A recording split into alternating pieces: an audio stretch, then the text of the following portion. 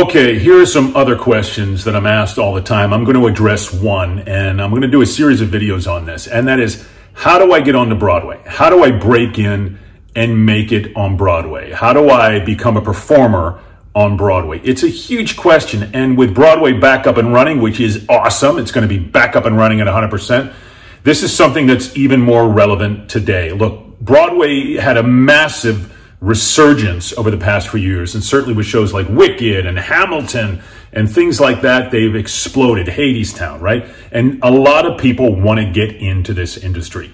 Here's the way you do it. Work your ass off.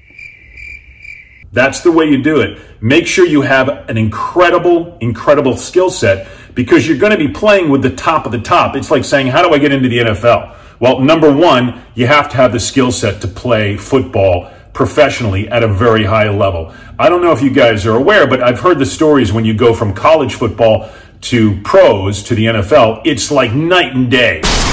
It's fast, it's furious, it's fast paced, and the skill set is incredibly high.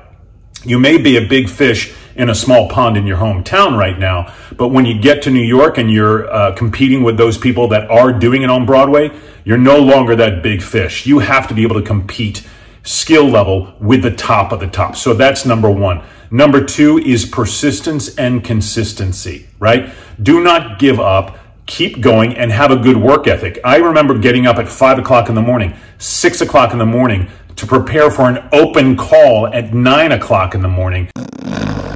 Getting there and standing in line, right? Things are a little different now than when I was coming up, but it's still the same basic principle.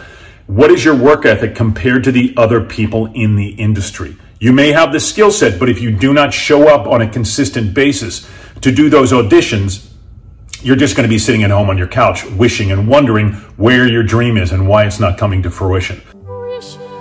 Right? So, skill set, consistency, and work ethic. Number three, networking. Get around and be around the people that are doing it, that are actually doing the thing that you want to do. I have a friend who, my buddy Andrew Drost, who runs an amazing school in Manhattan, and he brings in faculty who are actually starring in Broadway shows and working in Broadway shows to work with his students. Those are the things that you want to be able to do. Talk to casting directors if you can. Don't be a jerk. Don't burden them, but be honest, have integrity, and go for your goals, right? You have to keep moving forward and learning continually. This is not a, hey, I'm good, give me a handout world. Okay, it's not. This is what I can bring to the table. These are the skill sets that I have. This is how I'm going to be a benefit for you, for your show, for your cast, and be a good, nice person, right? Nobody wants to work with a jerk. So the higher skill set you have, the better you are as a performer, the better you are in terms of your work ethic, showing up and doing the job on a consistent basis, which is going to outshine, meaning like other people who are sitting at home on their couch, you're not doing that. You're out moving, right?